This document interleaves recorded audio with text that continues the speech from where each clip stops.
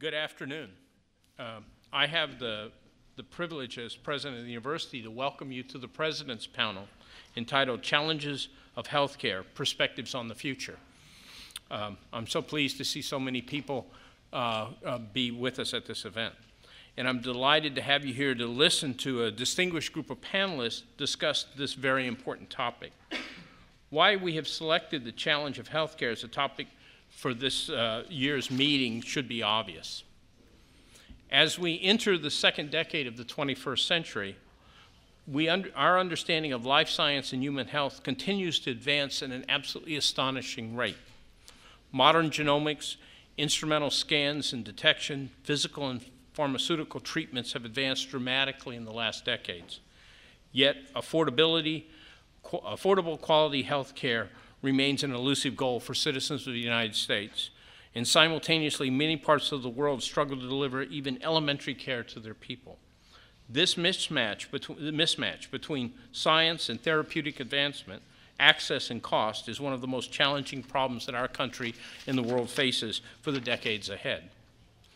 We brought together 5 outstanding individuals to discuss the challenge of health care with you this afternoon.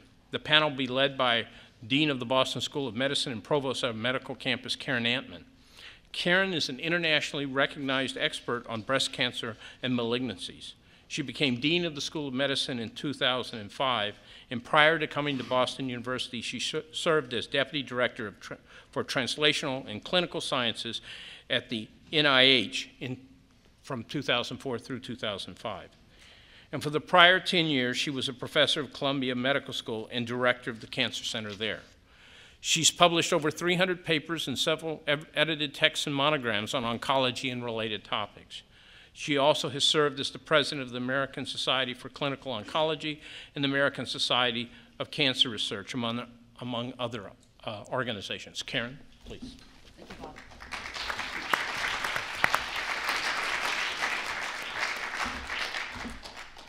Welcome to what I hope will be a vigorous discussion. Certainly this is an area that has been defined as a political issue. Others have defined healthcare as an economic issue, and I think many of the physicians across the country define it as a major public health issue. Today we have 4 panelists from different aspects of healthcare, and I'd like to introduce them.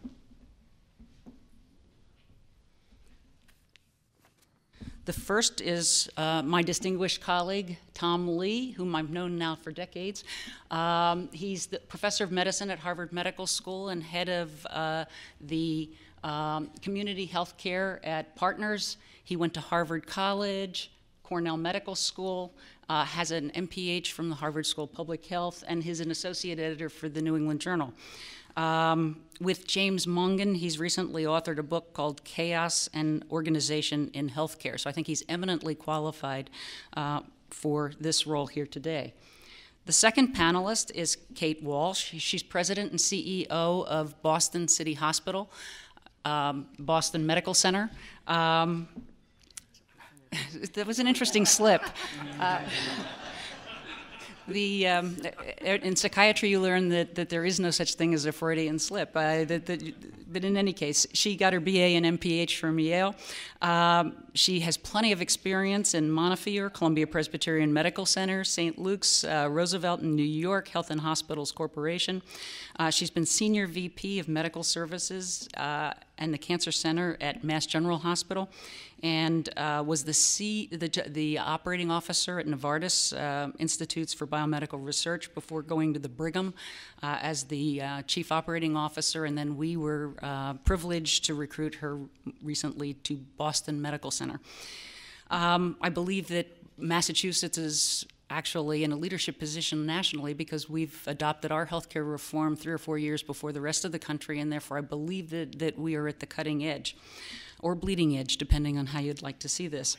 President's Healthcare Challenge also is delighted to have Cleve Killingsworth as our third panelist. He has his degree from MIT, did his MPH in public health at Yale. He's also served on a number of different groups from all over the country, from Seattle through Boston, and most recently has just retired as the president and CEO of Blue Cross Blue Shield of Massachusetts. And finally, George Annis went to Harvard AB, Harvard Law School, and also the Harvard School of Public Health. He is a chair of a department at our School of Public Health and also writes for the New England Journal on ethics issues, and we're delighted to have him participating as well. The structure of this will be 4 questions. What are the strengths and weaknesses of the U.S. and programs in other developed countries? Compare the Massachusetts health reform laws to those of the country currently, and then to talk a little bit about the information or accuracy or spin of the current political debate. Geographic variations in medical costs, what do they mean? And finally, where would we like to be in a decade? What are the risks of us not getting there? What we will do is put up each question. The panelists will make their comments from their different perspectives, and then we will open up the floor after each question for discussion as long as we can and within the realities of the time commitment. There will be 2 people, one in the back and one in the front with mics, so put up your hand. They will hand you a mic and you'll participate in the discussion. So the first question is, what is the structure, strengths, and weaknesses of the current healthcare system in the United States and in other developed countries? And I'd really like to keep this from being US versus the UK. There are lots of other developed countries in the world, I think, that have great models. So, Tom. Thanks very much. Thanks very much, Karen, and I'm very happy to be here. You know, speaking from the perspective of a practicing physician and someone who works with other clinicians trying to deliver healthcare, I wanted to make a comment about a strength and a weakness of healthcare in general, but in each case, I think the United States is a bit more extreme, although not qualitatively different from the rest of the world. The first in the strength department is, I think whatever our problems might be, I think it's important to remember that we are living in a golden age, and we would never ever want to go back. And what I show on the slide is a figure from what is still the most frequently cited article from the New England Journal of Medicine from this century, is from Dr. Antman's discipline, oncology. And it shows a CT scan with a chest socked in with tumor on the left side. And then after treatment with one of the smart bomb cancer drugs, Iressa, the tumor has resolved on the right side. And this particular article was not actually about the drug. It was about a test which identified the tumors that were exquisitely sensitive to the drug. The drug came out, it seemed like a great idea, and they tried it in a whole lot of patients. It didn't work. But that happens a lot in medicine. But then they noticed that there were a small percentage, about 8% of patients in whom it really worked. And in some cases, metastatic cancer would go away completely. And one of the cases that set off these Mass General researchers on this in 2002, she's still alive and just fine after having had tumor in her liver and bones and her brain.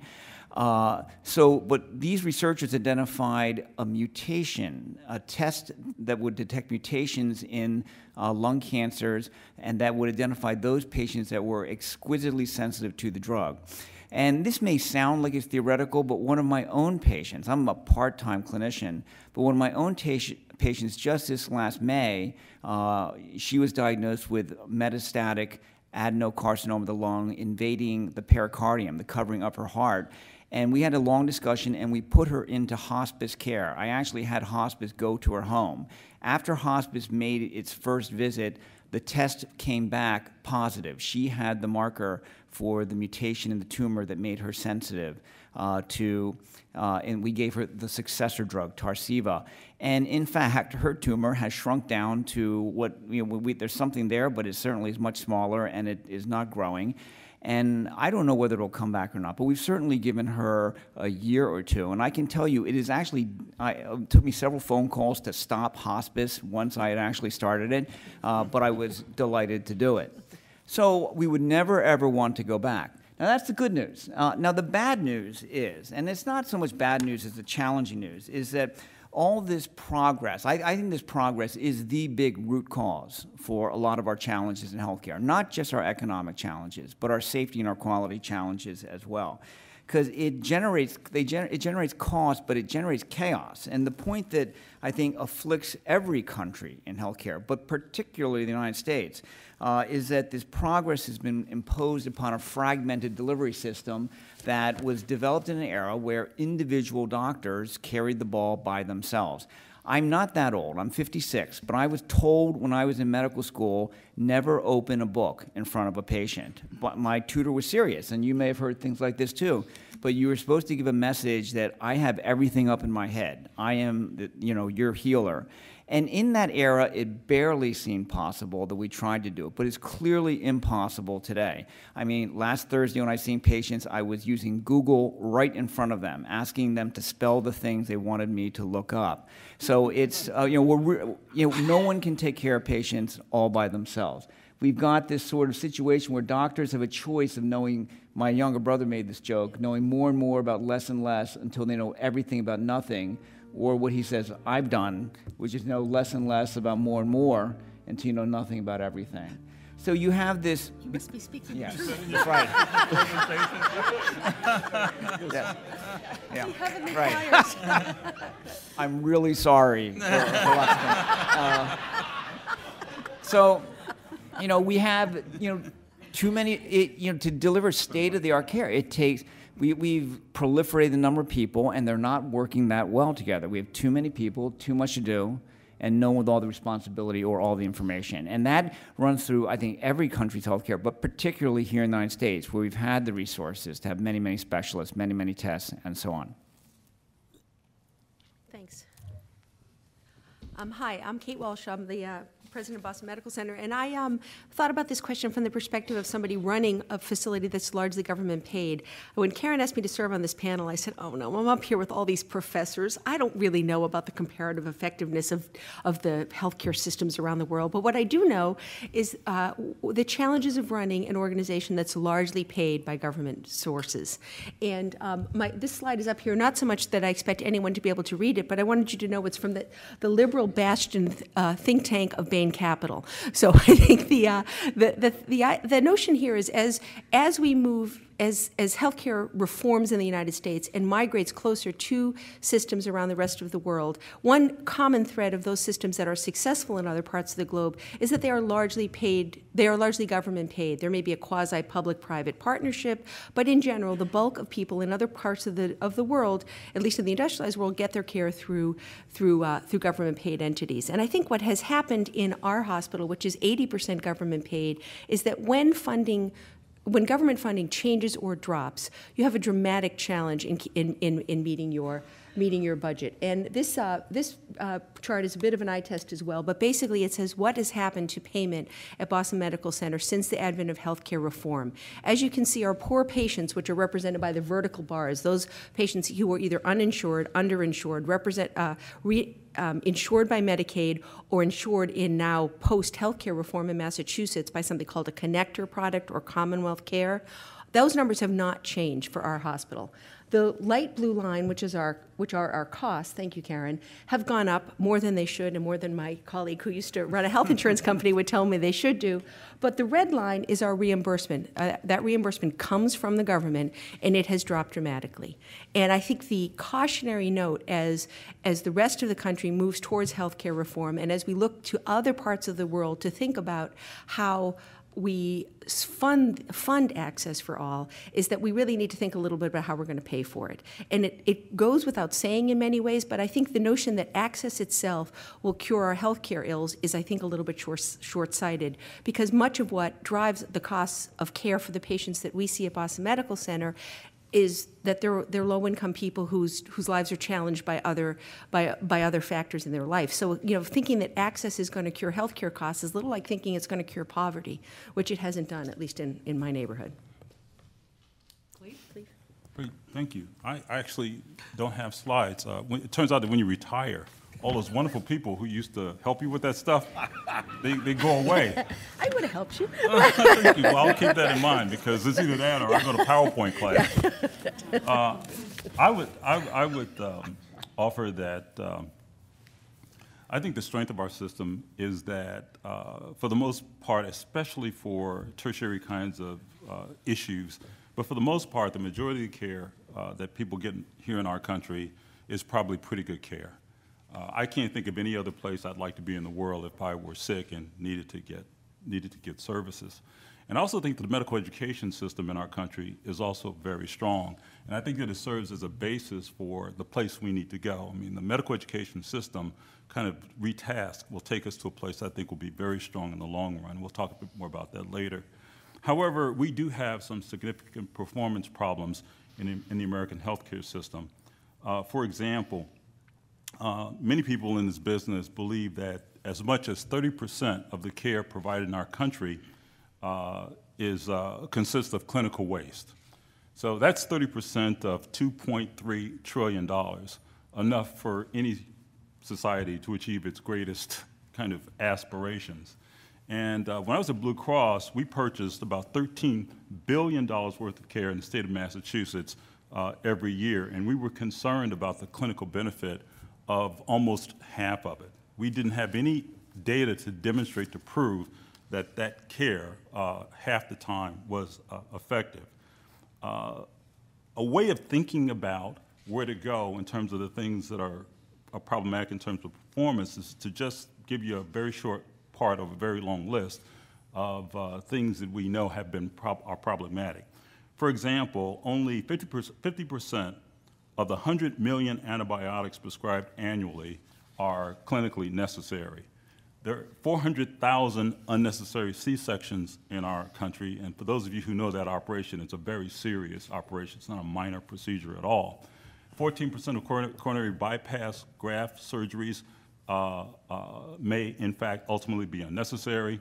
Medication mistakes injure 1.5 million people every year.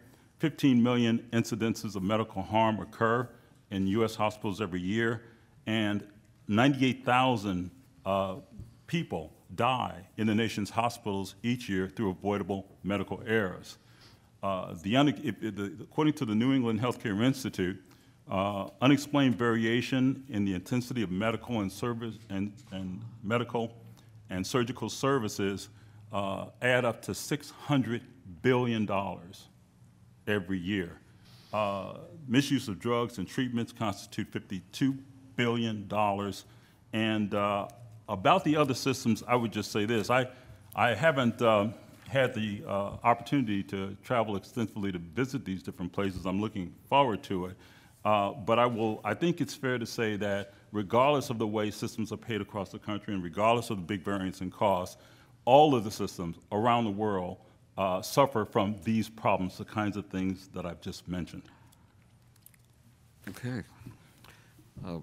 Just heard three panelists kind of avoid the question. I want to avoid it too, kind of pick out another country that's better than us, because we all believe we're in a golden age. There's no place we'd rather be. We've got problems, but other people must have worse problems. I don't know. I'd rather be in Italy. This is on vacation, right? Not for being treated. Okay, Monte Carlo. Uwe Reinhardt, who's probably the country's leading health economist, has said, and I've had the horrible experience of speaking after him in a couple of major conferences, he's a wonderful speaker, that Americans suffer from the best in the world complex, that whatever you say about the American healthcare system, you've got to say it's the best in the world. And so we're not going to look to other places. I mean, he goes so far as to say that Americans, if we had an elephant and it went to the bathroom in front of him, they'd go up and sniff it and say, best in the world. That whatever we have, it's the best. And there's no way politically you can make an argument to Americans that we should have the Canadian system or the British system or the French system or any other system, because we're Americans. And what we have is the best in the world. And Americans don't believe what we just heard, that things are really horrible, that there's a lot of mistakes, a lot of people are killed. Even though 55% of Americans say they're dissatisfied with their health care, and 50% say there's 5,000 or fewer deaths due to medical errors in hospitals. Well, it's 100,000, and it could be a lot more than that. They think it's a lot safer than it is. 92% say there should be mandatory reporting of serious medical errors. You know, what percentage of physicians believe that? It's 1%.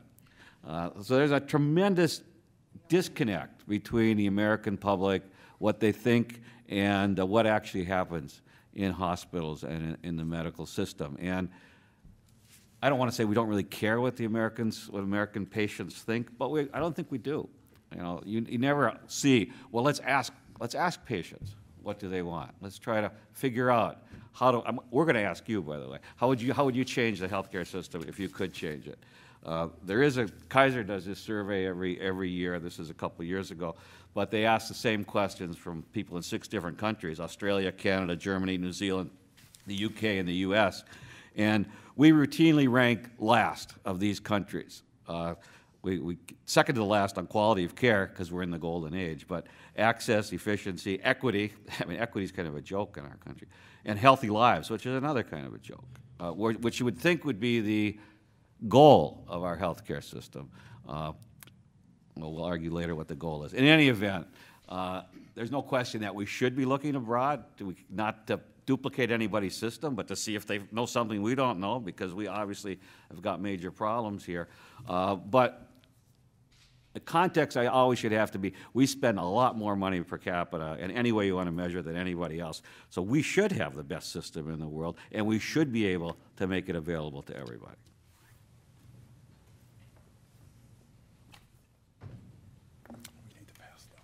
So now's your opportunity to ask questions of the panel or make comments. Certainly in this country, we do have 3 classes of health care. We have first class, coach, and standby.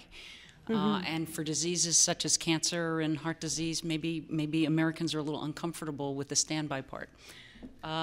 So questions for the panel? Maybe somebody wants to start with a question of another panelist while people start getting the microphone. Karen. Okay, good. You might stand up and say who you are. Thank you. My name is Larry Greenberg. I was a student of Dr. Annis's 33 years ago, so it's nice, nice to see you again. You too. I'm a practitioner. I live on Martha's Vineyard.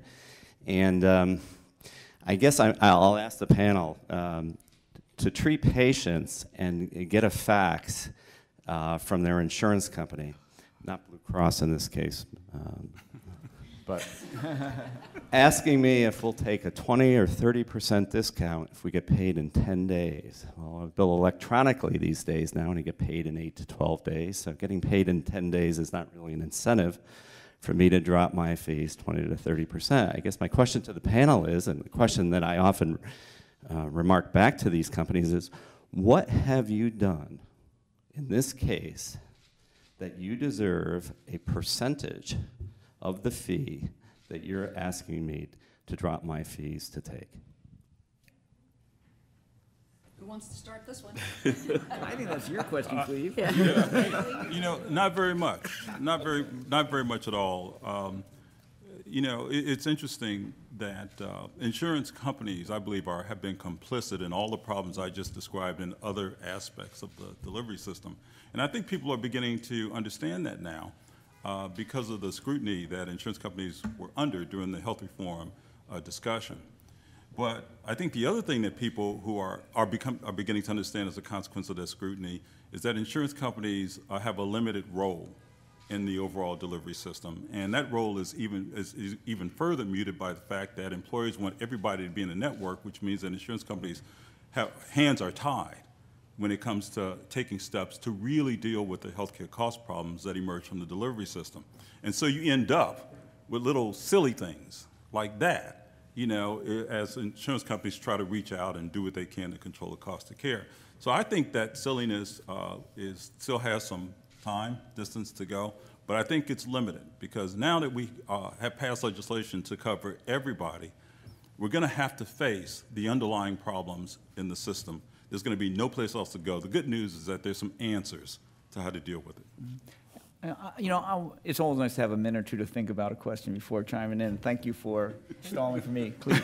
And We're better off. It's I work on the provider side, and I assume you may be billing through the Mass General Physicians Organization if you're a Martha's Vineyard physician. I mean, you may be part of our family, and I'm sure a lot of my colleagues who may have gotten the same thing were also very upset. And I'd be upset too, and try to fight that kind of thing. But stepping back and trying to look at the big picture, I think that this is part of the dysfunction of the fee-for-service system, where if we're in the fee-for-service system, if it ends up the cost, the effort to make care affordable just focuses on price, you're going to end up seeing a lot of perverse stuff, just efforts to beat down price in any way possible. And this actually is related to a conversation we were having before we started about when so much of business transactions are about robbing Peter to pay Paul. It's this gamesmanship, and so when things start to get really tight, the things that people do to delay paying or try to reduce what they pay start to it feels like a game, and that's not what healthcare should be. Because we've got constrained resources and that game is becoming increasingly perverse, that's one of the major reasons why I think so many people believe today that we've got to move to a new payment system. And I actually think one of Cleve's big contributions in his career has been to push Massachusetts, shove in some cases it felt like, toward new payment models. It's been a very courageous, difficult effort, and we have a long way to go in it. But I do think if we don't make that move, we're going to see even weirder things coming our way. Kate, George? I think there's another question. Okay. Hi, Bridget Spence. I graduated in 2005 from CAS. And I'm a 6-year survivor of metastatic breast cancer. I was diagnosed when I was 21. And Mr. Killingsworth, you mentioned the astounding rate of unnecessary C-sections. In my case, of course, there was discussion around genetic testing. There's also discussion around how to communicate end-of-life issues with patients at an earlier stage, talking about hospice. Do you go for the latest and greatest clinical trial, or when is too much? When is it enough? Whose responsibility do you think it is? Do you think it should be the education of doctors? Do you think it's how can we stem the vast amount of information that's available to patients, perhaps too much information?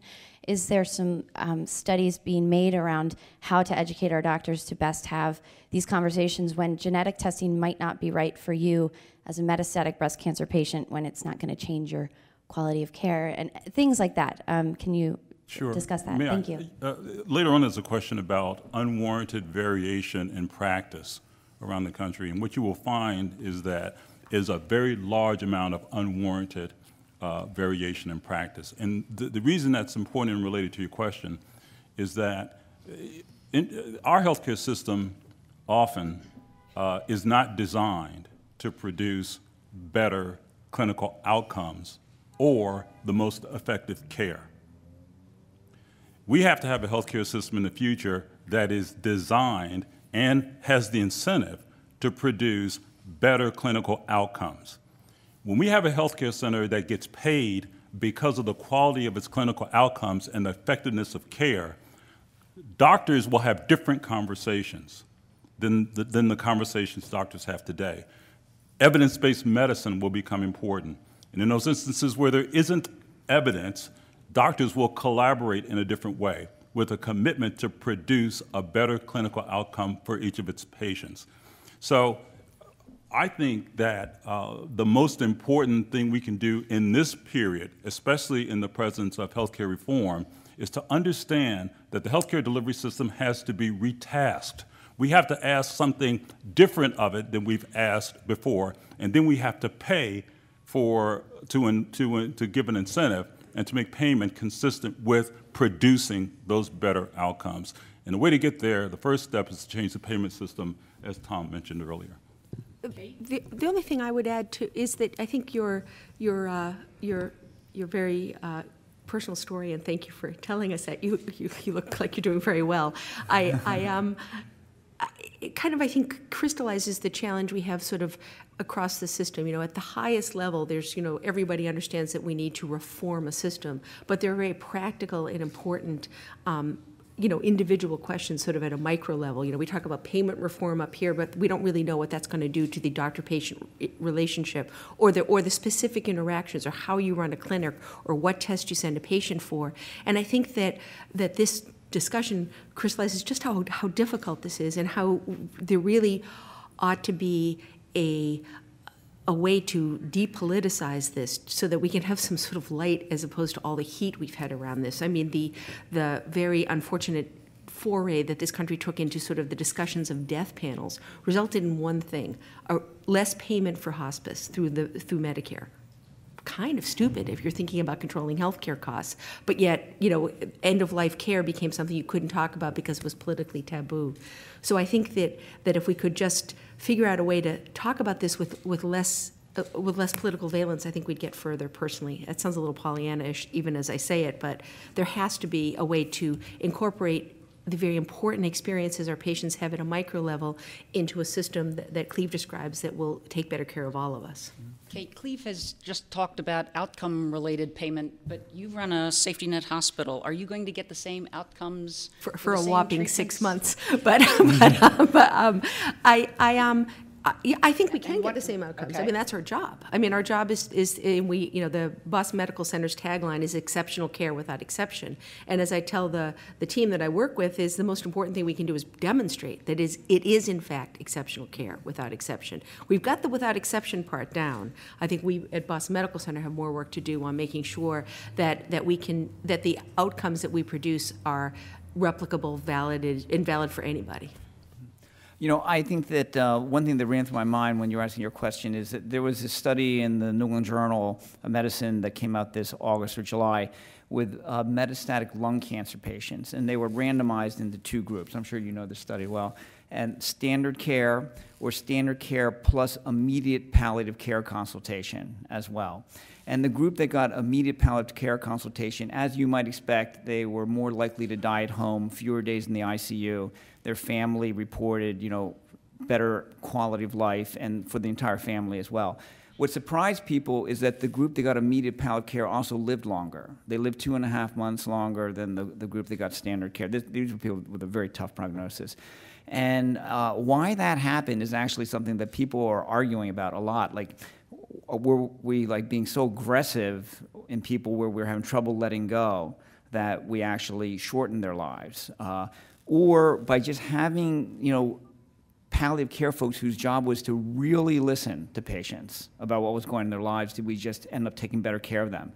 We don't know, but what we're trying to do now is actually build palliative care automatically into, you know, the care of people at certain pause points in their medical history, as I'll talk about in a little bit. Well, one of the issues is that hospice is either on or off, and many in oncology would like to see hospice start from the day of diagnosis, and maybe the supportive care ramps up as the aggressive care ramps down. Right now, what happens, unfortunately, is that you either have to choose one or the other. You were trying to shut it off when you wanted, for very good reason, to go back to active treatment, and I think that that's probably the problem. Karen, we've got a question. Yes, good. Hi, I'm Anna Vasilescu, an OBGYN practicing many years here in Massachusetts. And regarding this structure issue with the strengths and weaknesses, I've traveled abroad and come into contact with healthcare abroad a little bit. I want to emphasize a question: how do we, in our structure, make our country's healthcare system more efficient? We all know what you've all said. There's errors in medications, there's errors in overzealous operations due to many factors. How do we get the healthcare system to look at itself even further and relegate and diminish these overuses to get more efficient? And number two in terms of looking at other countries and their systems, you have to also look at their societies. And I don't think as a society we've addressed our healthcare issue at the societal level, whether it's issues of facing and dealing with issues of dying, which we poorly do as a society, let alone the medical profession. Our whole issue of how do we deal with our rising obesity rates as a society, and education. So I think we have to address this on more than just one front. The healthcare industry alone cannot fix the healthcare situation in this country. And are there any ideas that you have about how do we correct the overuse of medicine? Well, I actually think we will be getting into some of those things in some of our the subsequent things. Mm-hmm. This will be the last question for this section. You'll have you'll have 3 other opportunities. Ask the next time. We'll be moving on to the next question, and at the next iteration. So I'd say that it may be. I think we'll rather than say things now. I'll wait until. But I think they're you're putting your finger on the huge issues. Anybody else want to comment on this? Vision helps. To have a vision Vision for what the helps, healthcare system ought to be in the future. Okay. The second question for the panelists, and then it'll be open to the whole group. Compare strengths and weaknesses of the Massachusetts and federal healthcare reform legislation, and then the accuracy or spin of current political rhetoric. And I hope I'll get to some, with these couple slides, I'll get to some of the issues in that last question. I mean, first, again, beginning with that sort of on-the-ground perspective of someone who sees patients. And I see patients in a teaching clinic, and most of my patients are from the poor areas of Boston, Dorchester, Rochester, Roxbury, Mattapan. I can tell you that, I mean, I'm a part-time clinician. I only have a few hundred primary care patients, but I do have a few hundred. And my very last one, who didn't have insurance from these very poor neighborhoods, got insurance last October through the connector. He's a 62-year-old self-employed electrician from Mattapan with diabetes, and he really needed insurance. And it has just been it's been a lot easier and better taking care of him since that time. And I think because it's so clearly the right thing to do, I think physicians in Massachusetts are, virtually all in very strong support of Massachusetts healthcare reform. They're not all liberals. They're not all for paying higher taxes, believe me. But if you ask them, do they support healthcare reform? They go, of course. And none of them would want to unwind it, because once you've recognized that the choice between figuring out how to make healthcare work or the worst challenge of pretending that you don't see people who don't have insurance when they're living among you, it's a lot better to take on the first problem than to live with the second one, pretending we don't see these people. Now, I also think that what we did consciously in Massachusetts, which is make a decision to deal with costs after addressing coverage, I think it was the right thing to do. I think it was the smart thing to do. It was not the cynical thing to do by any means. Because I think everyone who was really working on putting together political consensus around healthcare reform back in 2006 recognized that when you address costs, you're taking away someone's revenue, and they will try to sabotage what you're trying to do. A Chinese saying my father told me when I was growing up all the time was, the most brilliant plan can be sabotaged by a single person. And when you start dealing with costs before you've got everyone covered, you are basically creating a lot of saboteurs. But now in Massachusetts, we are ahead of the rest of the country. We do have virtually everyone covered, and we really have to deal with costs. And there are all sorts of political and market forces that are forcing us to really deal with it, and I won't go through them all, except to tell you, I think every provider organization in the state recognizes that, like it or not, they really have to be part of the solution going forward. And so the fundamental change is coming in this, what I think some of us see is a historic moment, and truly historic moment, a precious moment, where our idealistic aspirations and our pragmatic imperatives have converged, and they've become one and the same. The only wise thing to do from a business perspective is to do the same kind of things that the idealists among us have been hoping for years and decades. The reason is that fee-for-service is increasingly unsustainable, as we were hearing earlier on. So the providers, including my own colleagues, recognize that they need to adopt new payment models. It's not a matter of idealism or charity. They need to, because if they don't, they are going to be unable to pursue their other missions and unable to keep their, keep their business going.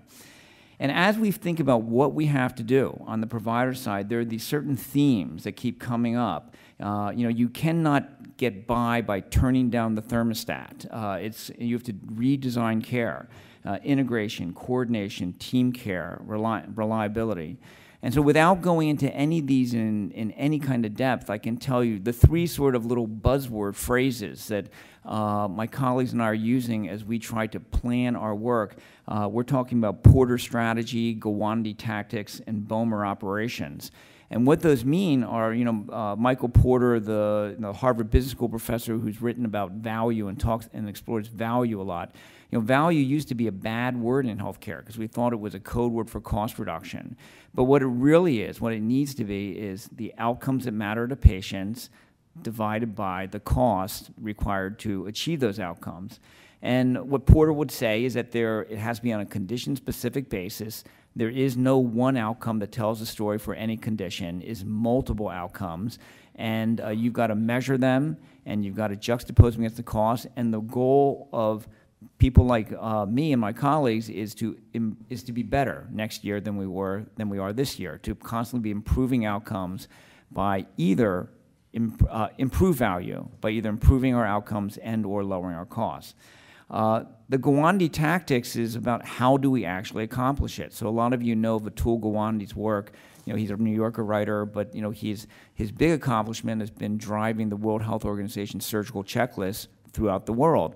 And that checklist culture it's really a cultural tool. It's about humility, discipline, teamwork. So the kind of thing that we're trying to do to improve value within these conditions is identify the pause points where we need a checklist of a short number of processes that we believe will improve value by reducing waste, reducing chaos, reducing harm. And then the third part, Boehmer operations, he's another business guy, but what he teaches is that clinicians in general, but physicians in particular, have to understand that they are members of teams, because it takes teamwork and integration to really move the needle on any of the things that really matter today. And that this work will never be done, and that it's basically like being a clinician. Every day you go to work and you're starting from scratch. Our healthcare will never be safe enough, or efficient enough, or reliable enough. And so that kind of culture is coming to medicine. So. I think that I actually feel optimistic that we will deal with the challenges of figuring out how to make all this work, but it will be difficult and will take some real transformation. So I thought I'd talk a little bit about what we've learned in Massachusetts at a safety net hospital and what I think it portends for healthcare reform nationally. There's a kind of a cynical saying going around: with 32 million newly insured Americans, somebody's going to make some money somewhere. But I would submit that the newly insured Americans are, as Tom described in the vignette about his patient, are in fact poor. And we think that with increased eligibility for Medicaid across the country, about half of about 16 million will end up in a Medicaid product, and the other 16 million will end up in a probably high deductible, a very sort of price sensitive product. So that in fact, the newly insured are going to be patients of safety net hospitals. And what are safety net hospitals, other than I kind of joke, this is the ugliest collection of logos, but we obviously don't spend enough money on marketing. I'm actually quite fond of Boston Medical Centers, particularly compared with others. But these are hospitals you hear about around the country, and these are often hospitals you hear about in great financial distress. People have heard about Grady, people have heard about LSU and what happened there after Katrina. Many of these hospitals are great places that you'd want to be taking care of. The one people always point to Denver Healthcare. Although their tagline is level 1 care for all, I'm not sure all of us want to spend time in a level 1 trauma center. But safety net hospitals have a lot of great strengths. Many of them, like Boston Medical Center, grow out of a strong academic tradition. Goes back to before the Civil War, I think, at Boston Medical Center. It was a teaching hospital of 3 major affiliates, and now is the primary affiliate of Boston University. They are primary care focused. We're in the communities. We do take care of trauma. Many of us, to sustain ourselves, have developed health plans. We have unique specialty programs, and we are often, and this is really important, the major employer in communities that don't have a lot of jobs. On the weaknesses side, it goes back to my prior slides, we are not well paid for what we do, and we are very much beholden to the taxpayers of whatever city or county or state we function in. I say we're subject to some political interference. I'd say that varies from organization to organization. Because we've been undercapitalized, many safety net hospitals, this is fortunately not the case at Boston Medical Center, are sort of behind the scale in terms of health IT. We have weaker balance sheets. We share our faculty oftentimes with other university hospitals. Many of us don't have research operations. Some do. Boston Medical Center does. And these are complicated and challenging and often unionized environments. So the conventional wisdom would say, if everyone's got insurance in a city like Boston, people will go to the Mass General, the Brigham, Beth Israel, Mount Auburn, because they don't have to go to the safety net hospital anymore. And that, in fact, as healthcare reform shrinks the number of patients who need to be in hospital beds and under scanners, there'll be a lot more competition for the patients who now come to Boston Medical Center. In fact, what's happened in healthcare reform in Massachusetts is that the volume at Boston Medical Center has grown and continues to grow. And I think this is because we sort of wrap around our patients services that can help them get well and stay healthy.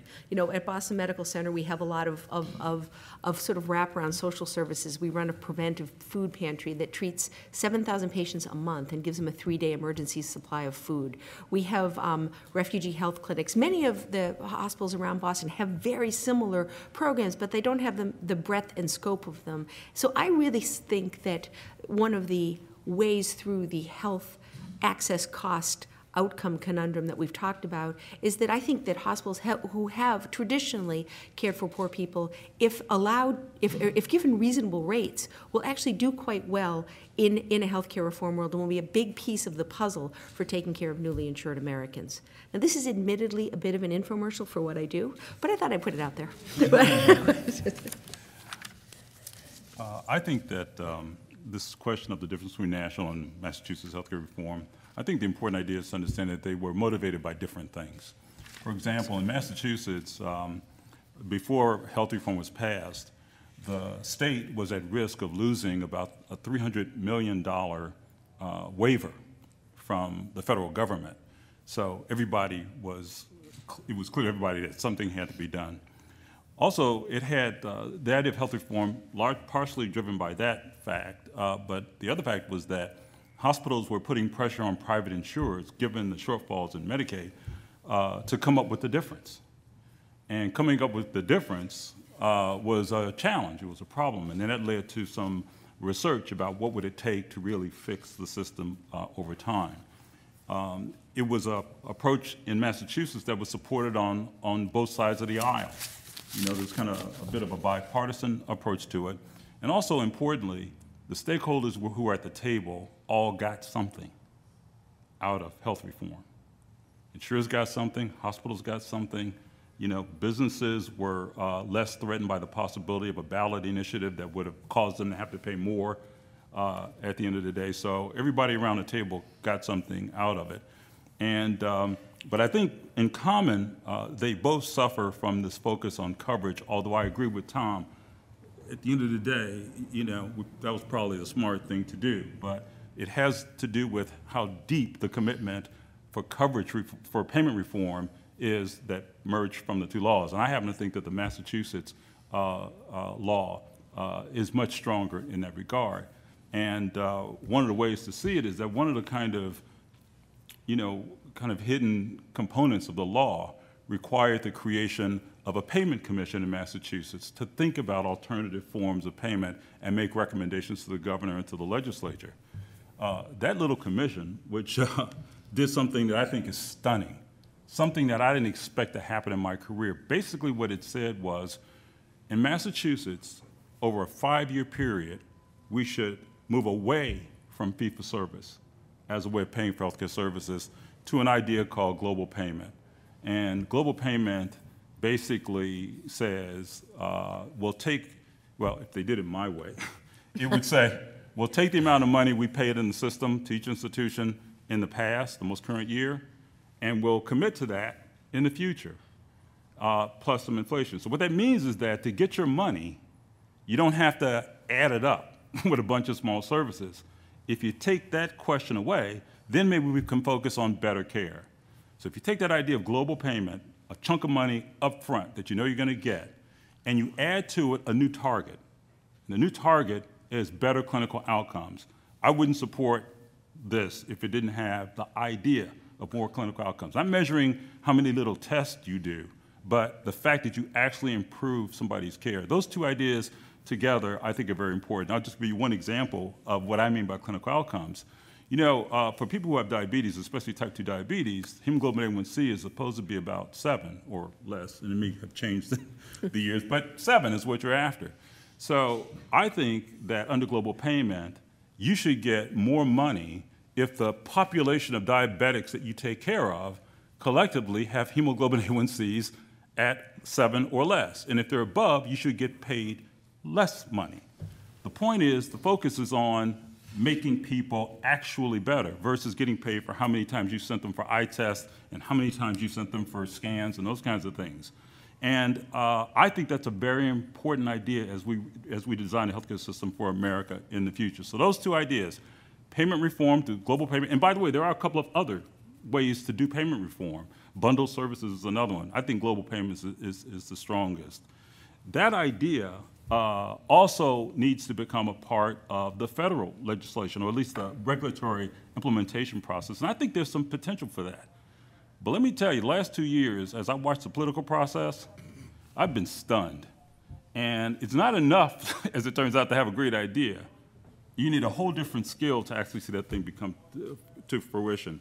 And that is the challenge, I think, that the nation's healthcare reform system has ahead of us. I think Massachusetts is very much further along in solving that kind of political problem than we are at the national level. Excuse me. Yeah, I think all of our panelists, my colleagues here, have made the point that we haven't done healthcare reform yet. We've done one small part of it, a very important part, a very pragmatic part, the part of access to health insurance. And we haven't done that at the national level yet, but we're pretty much there in Massachusetts. And the question is whether it's possible to do health reform one segment at a time, one of the cost, quality, and access, one of those at a time, or whether you don't at some point really have to do all three of them together. And that's a question. I don't think anyone knows the answer to that. Maybe it's not possible to do all three together. The political problems are enormous, as if we haven't seen it already, we're going to see next Tuesday, right? That it's easy to demonize any change in the system, because what people have said is absolutely right. Someone's dollar of cost is someone else's dollar of revenue, and they will fight to keep it. And this is not going to be an easy battle. It's used to have Bill Clinton's 6 shining stars on this slide. It's on the next slide, but see if you remember when Hillary and Bill were trying to pass health care reform in 1994. They both gave speeches the same day saying that they were guided by 6 shining stars, which were security, savings, quality, responsibility, choice, and simplicity. And they're listed there. And I thought the day I heard that speech that health reform was dead in the United States. And you might have thought that for different reasons, but it turns out that when Bill Clinton said security was the most important value that Americans had, he turned out to be right. I thought that was like insane. But he didn't mean just national security, although that is like the #1 thing Americans care about, but things like social security too, and just basic security, just to be secure in your lives, not to be worried about what's going to happen tomorrow. Am I going to lose my house? Am I going to get a catastrophic disease? It's going to wipe me out, et cetera. So security is a big deal for Americans. Savings, ridiculous. You want to ask who's saving what, you know? So savings was too weird. Quality, we like quality. There's no question about it. We're not sure what it is, but any good healthcare system, any healthcare system worth getting access to has got to be quality of care. It's no good getting access to a crummy system, right? Responsibility, I continue to believe, is anti-American. That we will not take responsibility for our own health care. And even though employers are going to do their best they can to get employees to exercise, to not smoke, to eat right, I don't think it's, well, we'll have to wait and see. That's a major public health challenge in this country. Choice is absolutely essential. Whatever health care system you have, Americans at least have to have the illusion that they have a choice. And what Americans think they want a choice of is doctor, which is really weird in many ways, because they have like no way to judge the quality of one physician against another. That may have to change, but you can't tell Americans you're not going to have choice. They will, whatever, because that will just drive them nuts. Simplicity, I love simplicity. I don't know what the hell the Clintons were talking about. Whatever else you think about the American healthcare system, and it's true in Massachusetts too, it is the most complex, difficult to understand, fragmented, non-communicative, and non-coordinated system. I think in the world, I can't imagine there's another one more complicated than we are. Now, should the goal be to simplify that? Yeah, we've heard different words. Economists use the word efficiency. Value is really, you talk about it, really comes down to efficiency. And the product you're getting, can you get it cheaper or get a better product for the same price? Those are all like major challenges. For me, I think another big issue and you know, one of the many tragedies about Senator Kennedy's death was that he was the most articulate voice in the United States for the notion that there should be a right to health care. This is not something we're given to people, you know, because we're generous and all that stuff. But people have a right to health care. It's that important. It's a public good, and the government's obligation is to make sure that everyone who needs medical care gets it. We did not adopt that with the Affordable Care Act. That's still a fight we have to go on. But I think it would make an enormous difference in the way we look at health care if Americans saw it as a right, the way actually most people in most advanced countries in the world do. So here's your opportunity to comment on the current political debate. Yes. And the second person who has a question, let's get that all the way in the back. Yes. Hello, panel. I'm Fred Thornton, Middleborough, Massachusetts, CFA 1970 Music History. The Republicans have pledged to repeal health care at the earliest opportunity. Now, up until recently, I wasn't too worried about that because, one, President Obama would veto it, or two, if the Democrats fell into the minority, they could filibuster it, or three, the insurance companies would be most reluctant to lose millions of new customers, and therefore they and the physicians would strongly lobby against repeal. However, recently, become aware of, I think it was in an AARP magazine article, that the Republicans, if they can just get control of the House, that they would refuse to vote out of committee any legislation that would implement funding for the new health care program, in effect, gutting it right from the start. What can be done about that?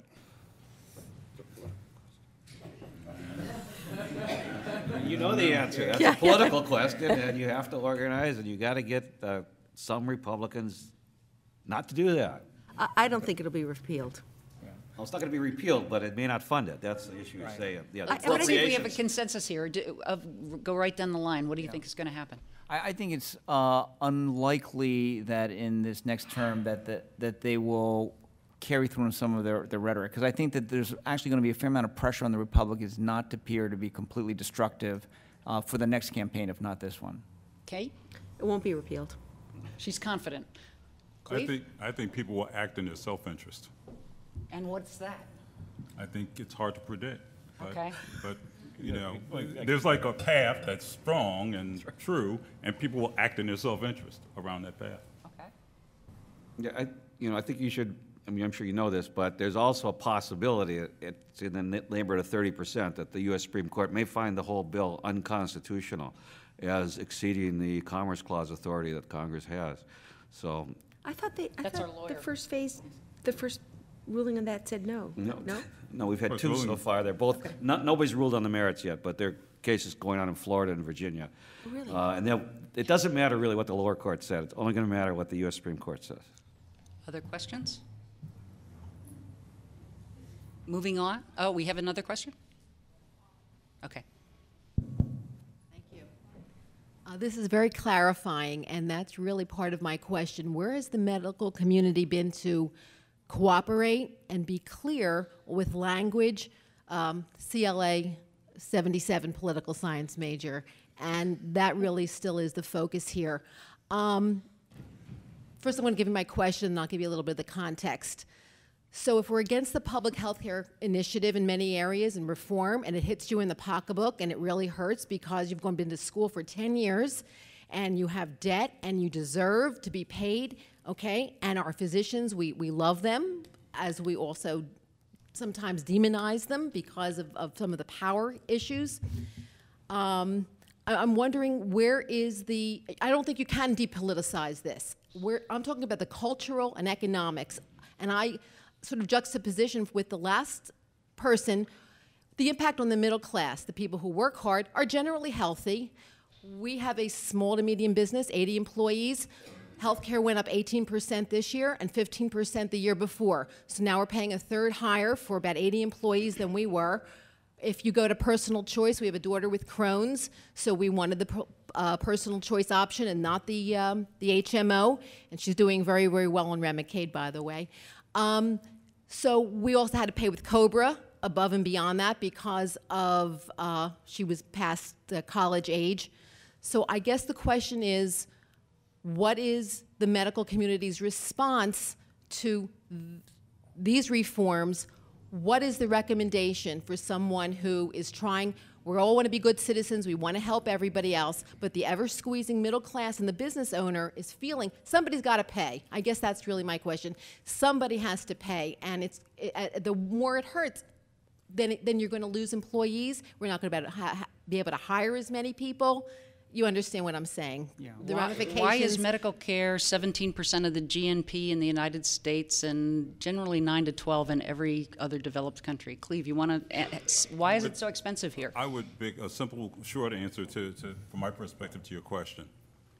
30% of the care, of the money we spend on care in this country consists of clinical waste. It is the largest and ultimately, I think, only pot of money we have available to us to use to deal with the issues you're raising. If we could capture that money and re-spend it in the system, but spend it on care that's effective, what we're going to find is that the cost of care is going to go down. And that has to happen before you begin to see premium relief, and you'll begin to see the real promise of all Americans being covered. If that doesn't happen, keep an eye on it. If we don't get rid of that chunk of money, you will see acrimony for the next 10 years. Geographic variations in medical costs, what do they mean? Why do we have such variation in medical costs? Yeah, and I think this pertains to the waste question and as well. And one thing I would say is that I agree with Cleve that there's 30% of waste. I see it my own patients. But the funny thing is, it's never anything I did. It's always things other doctors did. And they may not have thought it was waste, because medicine's complicated, and it's often hard to know what the right thing to do is. So I think the variation is actually a huge issue of getting at that opportunity to try to reduce costs. Now, one thing that I've learned is that my colleagues, they don't really care about what's going on in Miami or Minnesota. They don't even really care what's going on in other institutions around town. What they do care about is what their colleagues right around them are doing. And so one of the things that my colleagues and I believe is most important to try to make healthcare better and more efficient is getting an individual variation more than regional variation. So this is from one primary care group in our network of partners.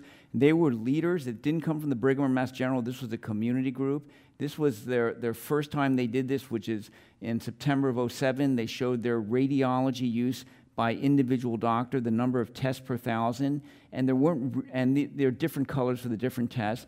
It says John Doe here, but when they gave out this report, they gave it out with everyone in the room with the names unblinded. And then they had the 3 doctors on the left stand up and talk about why they were practicing different from their colleagues, what they knew that no one else knew.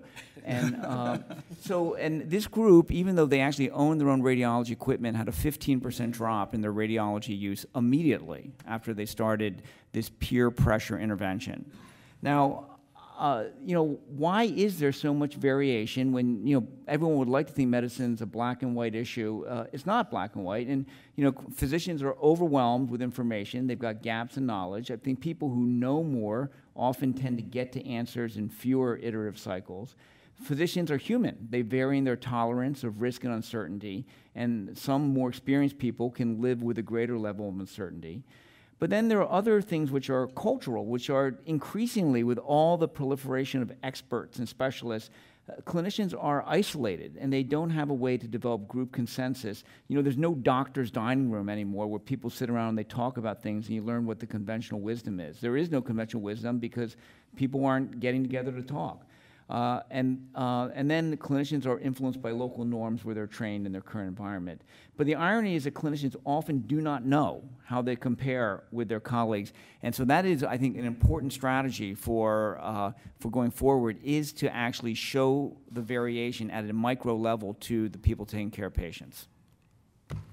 And I took a different approach to this question when I thought about it, thinking less about geographic variation, but variation within this city based on race and ethnicity. And I have a number of slides, but we're supposed to move it along a little bit more quickly. I should reference that these data were created by a group at Brigham and Women's Hospital. My colleague Wanda McLean runs that group now, and it's the Division of Community Health and Health Equity.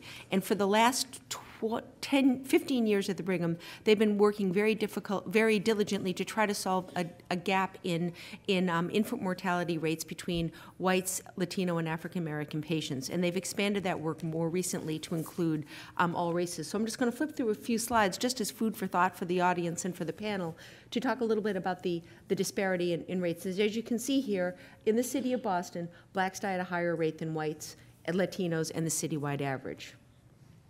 On the racial and ethnic disparities, the good news is Massachusetts is kind of beating the U.S. average, but in fact, even in Massachusetts, where we're doing better than the average, blacks have lower birth weight babies at a higher rate. And the healthy person's goal is 4.5. So you can see that even if we were working to do this, the goal within Massachusetts is still we're still far away from where we need to be with our African American patients. This is a long, hard chart to read, but basically I put it out to say that the Brigham has been looking at these data. They do 9,000 births. It's not sort of a cohort problem, and they've really been struggling to work on this disparity in birth rates for over 15 years with relatively little success, which speaks to the fact that these are complicated problems. This is not a question of access. It's not a question of people not getting prenatal care. It's not a question of cost or coverage, because every single person, every single woman in the Commonwealth of Massachusetts, when she is pregnant, has health insurance by definition, even before 2006. So why are we still seeing these disparities? And finally, if you think about healthcare costs, in the city of Boston, blacks and Latinos are hospitalized at about almost twice the rate of whites. Very briefly, I think that, first I agree with Tom that doctors in Boston or Massachusetts don't really care what doctors in other parts of the country do. They just assume whatever we're doing here is better. So we don't really have to know what other people are doing. But as a general rule, I would say that it's more important to concentrate on the things that American medicine has in common across the states than it is to look at what things they do different. And I would say that these are the 4 major characteristics of American medicine. That it's technologically driven, death-denying, individualistic, and wasteful. And my main point I'd make about that is not that that's an indictment of American medicine. That reflects America. Those are things I'm saying about Americans, not just about American medicine. Because in this case, American medicine actually does reflect the population. We love technology, obviously. We are death-denying. You would think nobody dies in this culture. we take our elderly people and we warehouse them for their last 10 years of life.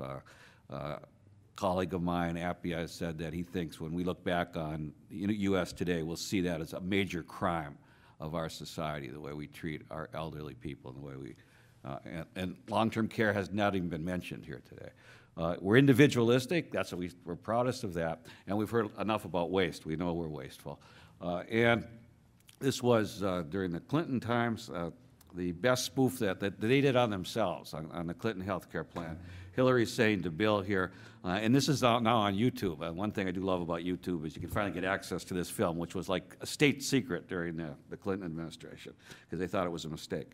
She says it's on page 27,655 of our plan. It says, quote, "Eventually we all die." To which Bill responds, "There's got to be a better way." And I think that's how I think we all agree that that's true of American health care. What we don't agree on, what exactly that better way is. All right. Questions? Questions? So we agree that there is wide variability in healthcare within small communities and certainly across the country. And many people have used this evidence to say that we could save large amounts by providing similar healthcare across the country. Back there, get a mic. Good. Colleen Keegan. I actually have worked in the Partners Mass General Healthcare System for 34 years, starting as a physical therapist.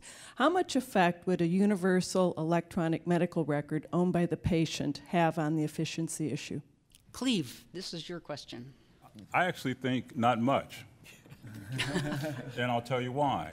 You know, building a kind of universal automated medical record system for everybody without retasking the healthcare system, I think is a mistake. You know, under the Bush administration, you would get the impression that it's all about connecting doctors and hospitals and the rest electronically.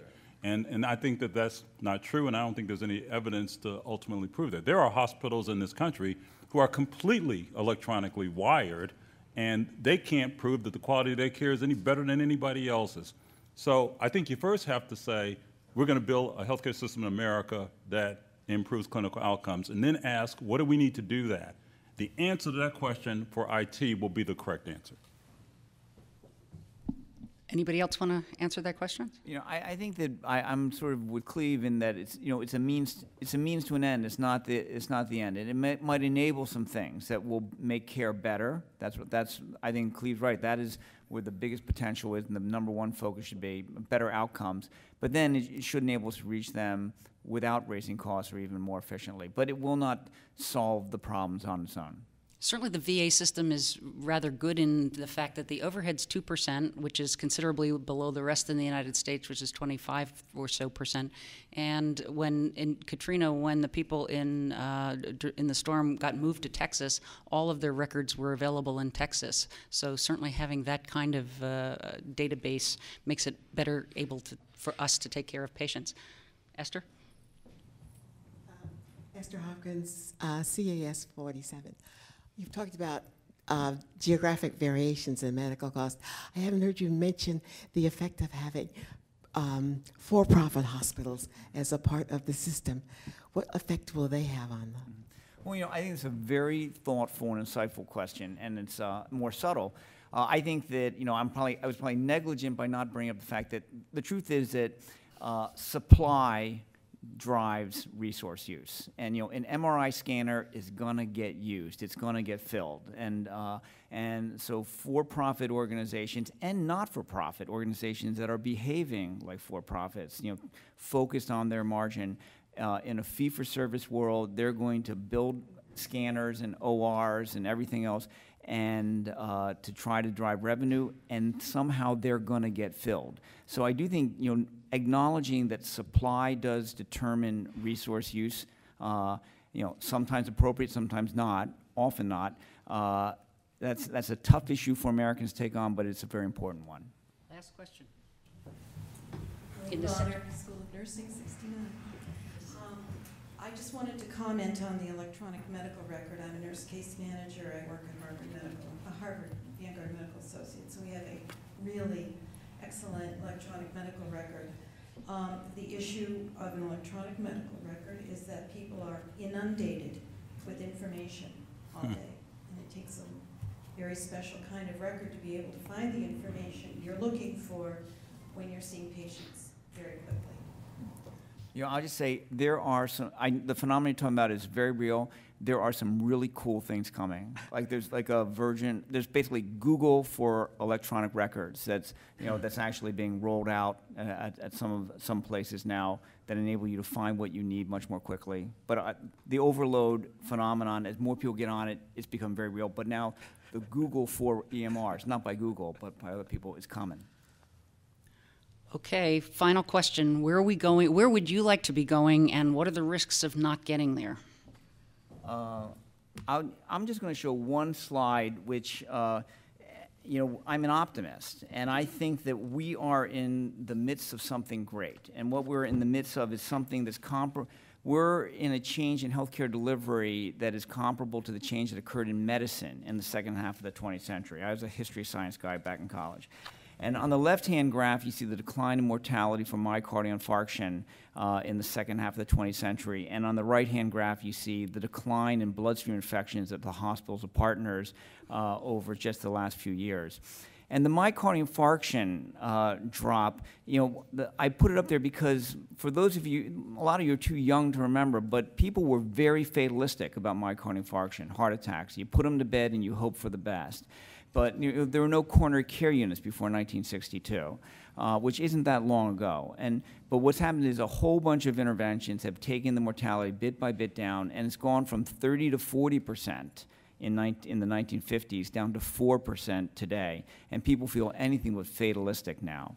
The same thing is happening now in healthcare delivery for a whole bunch of problems that we used to consider beyond our control: readmissions, falls, bloodstream infections, and they still are beyond the control of us as individuals.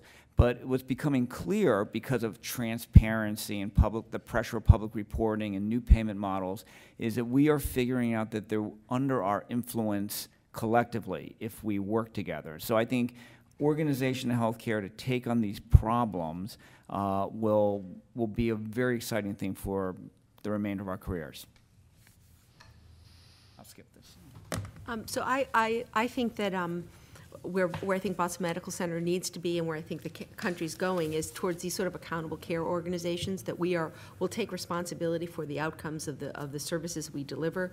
I think the challenge, particularly given the situation, the institution I represent, is that the reimbursement is pretty slow to catch up with the rhetoric, and that we can talk a lot about reforming the system, but we have to make sure that the kind of care that whether it's a for-profit or not-for-profit organization, that people will do what they're incented to do. So we need to reform the system so that it would either through global payments or some other mechanism in payment reform, so that we're paid to actually take care of people rather than do things to them.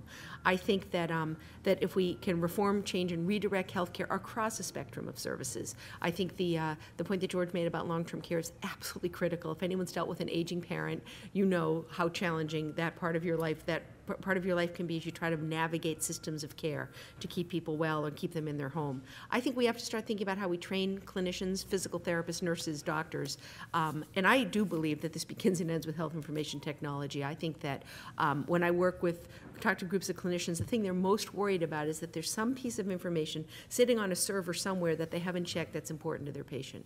And figuring out the way to get that information in front of people, I don't think it's the answer in payment reform, but I think it's absolutely a building block.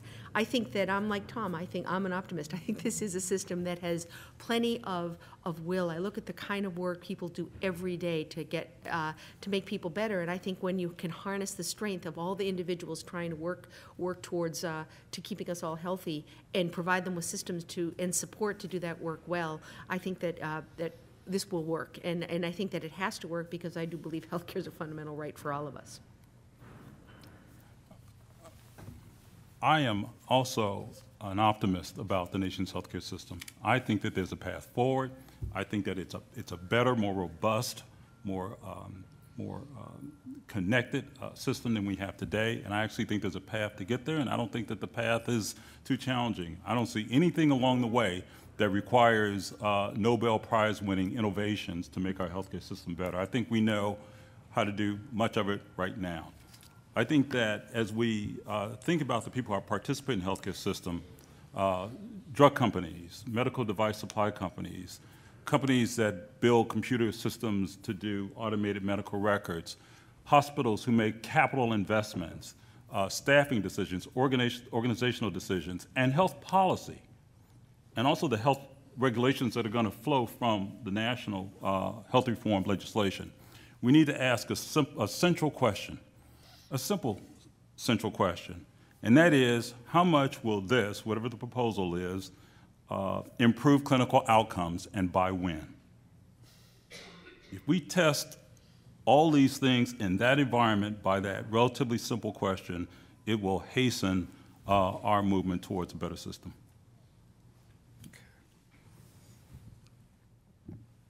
I'd be remiss coming from a school of public health not to say that prevention is more important than cure, and we should, obviously as a society, we need to focus a lot more on just living healthy lives. But we're talking about medicine today, and the two things that I would say about that, one is we should get rid of our old metaphors, which we still use, and it really affects medicine a lot. That the military metaphor, that really it's a battle with diseases. Everyone was quite good not to use it today, but Tom did start off the panel talking about smart bombs and lung disease. And the second metaphor that we use, that we spend much more time about now, is the market metaphor.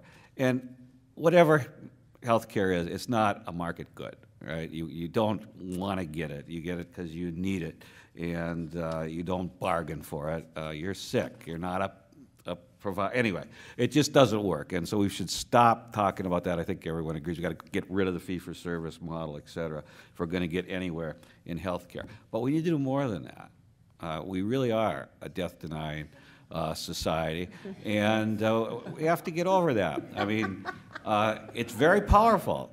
The Republicans and the Tea Party people realize that. That's where death panels came from. There's no death panels, but they know that Americans, and not just Americans, just repel. It just turns you off. Whenever you hear death, that is true in national security too, you revert back to whatever the status quo is. You don't want to change. You know, status quo is not, you're going to live forever, let's face it. So we do have to talk more about, and we did hear this on this panel today, quality of care, quality of life versus quantity of life and quantity of care. I absolutely think this is a terrific image of American healthcare today. It's Damien Hirst's diamond-studded skull. And basically, to me, it says, in healthcare, if you're at the end of your life, you got weeks or months to live, we're going to go all out for you. We'll do everything. We'll give you the diamond-coated medicine. That's right. Even if we've treated you like shit the rest of your life, right? And you've never gotten anything. Because we agree with you. The worst thing that can happen is that you're going to die. So we're going to give you the extra 3 months or 3 weeks in the ICU, and that's insane. I think everybody in this panel would say that's insane. But we do that for all kinds of reasons, and most of the reason is we don't think we're going to die. We think if medicine just knew more, if we just made more progress, we wouldn't have to die, and we literally believe that. And then we'll end with this cartoon because I think it's priceless. Here's your new Patient's Bill of Rights. You receive top-of-the-line care promptly and effectively delivered in a compassionate and sensitive manner at no cost to you or anybody else. What's the catch? You died, and this is heaven.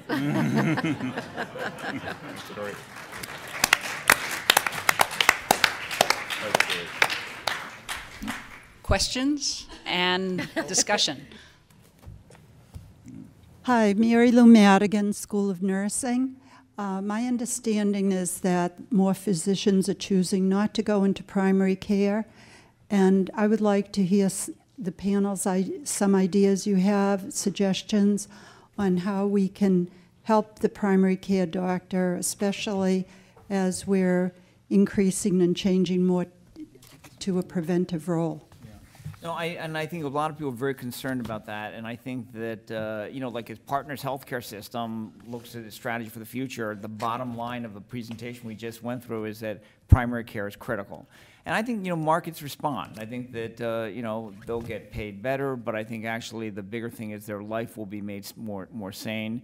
I actually sense a pendulum swinging, to tell you the truth. And you know, one of the interesting things is a lot of young folks who want to be leaders are now figuring out that primary care is the smartest thing for them to go into, because You are immersed in the issues of the customer, the patient, and you're better positioned, therefore, to be a leader. In a delivery system that is redesigning itself to deliver better quality clinical outcomes, primary care automatically becomes more valuable than it has been treated in the system today. And I think that as we move in that direction, you'll see primary care providers not only valued among other medical colleagues, but you'll also see them happier working in that environment because they're doing work that matters in a team that is different from the team today. I think the team piece is critical. I think you'll see professionals in nursing, mental health professionals being part of a primary care team in a way that we can only envision. Social workers, even lawyers, to the extent that that's necessary. So I think there really are. I think the answer is not going to be more primary care doctors doing what they used to do, but teams of people caring for populations of patients. Dr. Lou Sullivan, former HHS secretary. Oh, now here's the answer. Here's the grade. How do we do? Well, first of all, let me say I've enjoyed this discussion very much this afternoon, and I think I don't have any major disagreements with what has been said, but I believe that we are not going to solve the issue of costs in our system and efficiency without another important segment, which I think is equally important to our health system, and that is literacy, health literacy of our patients. We need to change the lifestyles here in America, because the challenges that we face are such things as obesity. Back in 1990, we released Healthy People 2000. We wanted to reduce the incidence of childhood obesity, and we failed miserably. We are more obese now than we have ever been in our life, and all of us know that, of course, coming along with that are such things as high blood pressure, cardiovascular disease, cancer, diabetes, et cetera. So I believe that a strategy to really improve our health system has to include a much more vigorous discussion about how do we change people's lifestyles. How do we have prevention being the central focus rather than something, an appendage at the end? So I think our orientation has to change very significantly. We do have the best healthcare system in the world when you look at new innovations, new therapies, new pharmaceuticals. You know, we've had more Nobel Prizes coming to Americans throughout the 20th century in physiology and medicine than the rest of the world combined. So if new research is your criterion, sure we have it. But as some have said, we have a distribution problem. But we also need to bring our citizens, our patients, into the equation. They have to be part of this. We have to shift from a sickness care system to a wellness system. We need to learn how do we motivate our citizens so that they stay healthy, so that when those who do become ill have access to all of these services, because we want to continue the innovation. We want to have the research. But if we continue to try and find better ways to do what we are doing now, we'll never get there. We have to find new ways to keep people healthy. So I think that has to be part of the discussion. I see everyone on the panel nodding in agreement. I think Lou gets the last word, therefore, and let's thank our panel for a good discussion and all of you for coming and asking great questions.